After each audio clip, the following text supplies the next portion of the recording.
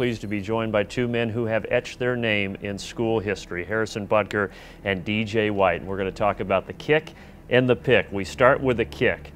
So Georgia scores, Harrison. They're up 3, 18 seconds left. Did you think there was any chance that Tech was going to get you in field goal position? I mean, obviously, as soon as they scored, I knew, there was the possibility that we were going to have the field goal. So I was like, all right, just get to the net, just plan, like we're going to have to kick the field goal. And it turned out that we did. And I'm just glad I got ready. I'm glad Trevor Strobel and Ryan Rodwell were getting snaps and holds. So, I had to prepare, but honestly, I didn't think it was a good chance of getting down there. But Justin did a great job. Anthony Harrell did a great job on the kickoff return to get in a field goal position. All right, so Justin makes that run.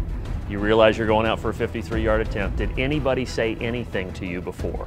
No, actually, no. I actually didn't even know how long the field goal was. I just knew it was kind of long, so I just go, all right, give it your best shot. You have nothing to lose. And Mark Richt called the timeout, which actually helped us, I think, because the clock was going down. And then, I kind of took a deep breath, kind of did a little practice kick, and then went out and did the whole operation.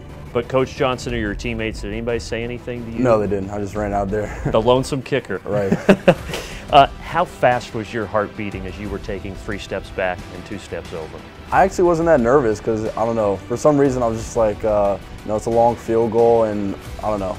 I didn't really feel that much pressure on the kick for some reason. I was just kind of in the zone, and then when he actually called the timeout, I was like, oh, I just wish I could have kicked it, but I don't know, I think the timeout helped. I kind of did a little practice kick, got a little more practice in, and then went and kicked it. So. All right, so you kick it right when it leaves your foot. What did you think? When I hit it, I knew I didn't, I guess in kicking terms, I didn't crush it, but I knew I had a little breeze behind me, so I just told myself, don't try to overkick it, just kick it straight, and then hopefully it'll go right through. And so when I looked up, I saw the ball going straight, and I was like, okay, as long as it makes a distance, it'll be good. So. Did you think, was there any point while it was in midair that you thought, oh no, this might not make it?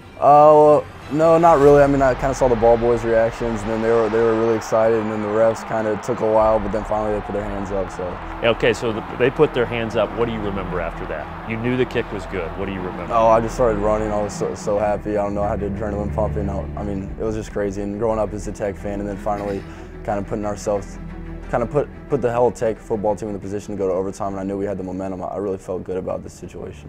Where did you watch the kick? What were you doing during the kick? Oh man, it's interesting, like right before he kicked it, I had walked up to Justin Thomas and I said, Harris is going to make this kick and then we're going to go into overtime and win the game. So, I was just trying to kind of sound confident, man, but I was on the sideline where everybody else was, and just looking at it, I wasn't sure if he had made it at first, but man, when I saw the referees put their hands up, I was overjoyed.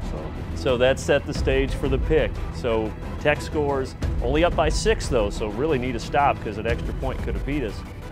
All right, 2nd and goal. Hudson Mason drops to pass. Take us through what happened. Yeah, so Coach Roof put us in man coverage. So we're in man coverage. Malcolm Mitchell, I'm on him to the boundary, and he kind of gave me a move to the outside. I just kind of sat on it, and he came back inside, and next thing I know, I got my eyes back to the quarterback and just made the catch.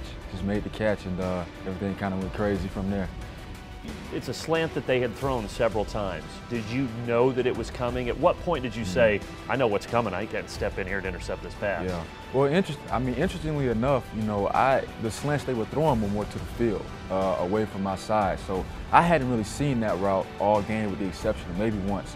So when he lined up, I pretty much was like, this close to the end zone, he's either going to run a fade or a slant, one of those 2 routes. And, if he's going to run a fade, it's going to be a tougher throw. So the slant, he kind of, like I said, faked outside, came back in, and just made the play.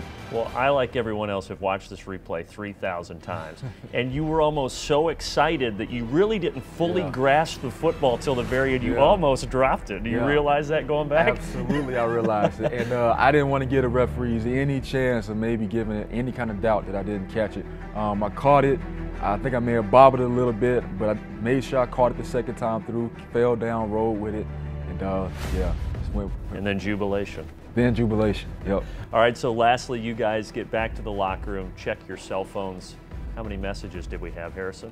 My Instagram blew up. I got about 500 followers on Instagram and about 400 on Twitter, and then text messages. It actually took me the whole bus ride to respond to all the Facebook and text messages, but it was really crazy.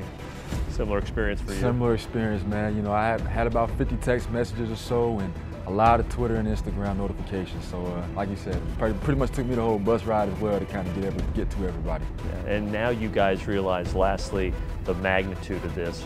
The people that have talked to you told you how much this means to them. So how special is that, DJ? It's very special. Similar to Harrison, growing up in Georgia, growing up a Tech fan, and pretty much being surrounded by Bulldog fans my whole life, because that's kind of what my family is. Not my mom and dad or brothers, but everybody else. So it's really special, man, to be able to play a part in this rivalry, and it's something I'll remember for the rest of my life. Harrison?